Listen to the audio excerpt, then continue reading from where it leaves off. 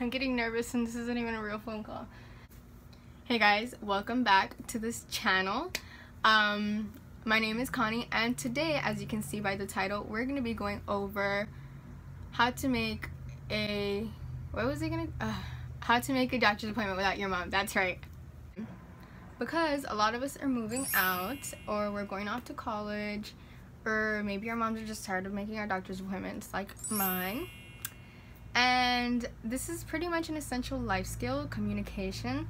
So the worst thing that can happen is you make the phone call and you screw up so bad that like the receptionist lady like remembers how bad you messed up, and then you went to your appointment and she like you left such an impact on her life that she remembers your name, and then she's like, oh my god, you're that person that didn't know how to make a doctor's appointment.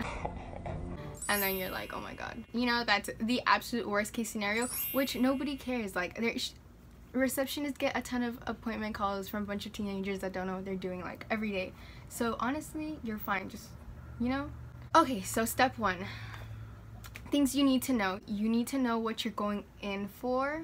You know, if you're gonna call your orthodontist, you're probably going for a braces appointment. If you're calling your, you know, a urologist, you're probably going in for a kidney checkup maybe. I don't know. Hello, this is Connie's Family Physicians. How can we help you today? Hi ma'am, I'd like to make an appointment. Yes ma'am, for what department would you like to make an appointment? I just need to make an appointment so I can get my physical, because sometimes I don't even know like okay, like some things are pretty obvious, but like, you know, anyways, I don't know. I'm getting nervous and this isn't even a real phone call. I just want to make an appointment with whatever department does the physicals. You need to know your name. That's always a good start. You should probably know your birthday. Yes ma'am, can I have your name and your date of birth? Hi, my name is what's my name? Connie Jacqueline Martinez Chavarria, and my date of birth is May blank blank.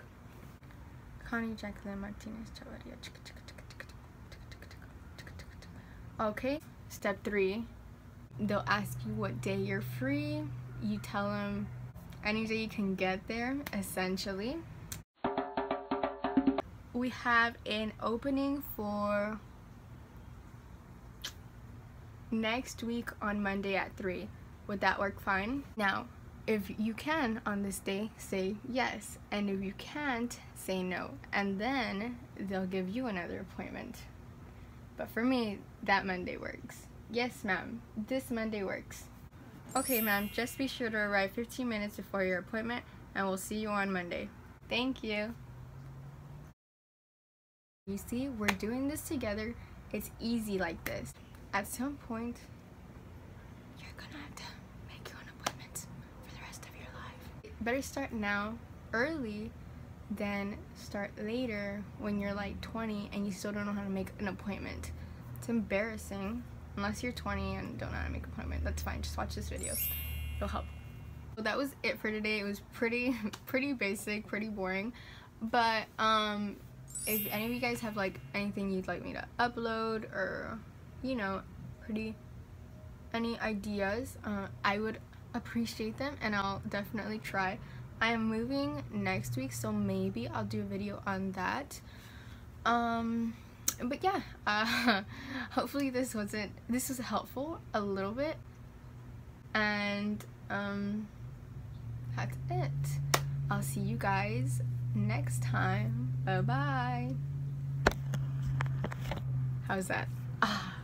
I'm so sorry for this lighting. My tree keeps moving, which is pretty normal, I know, but I'm disappointed. My phone broke.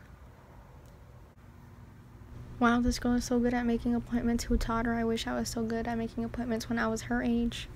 I need to stop with this banana.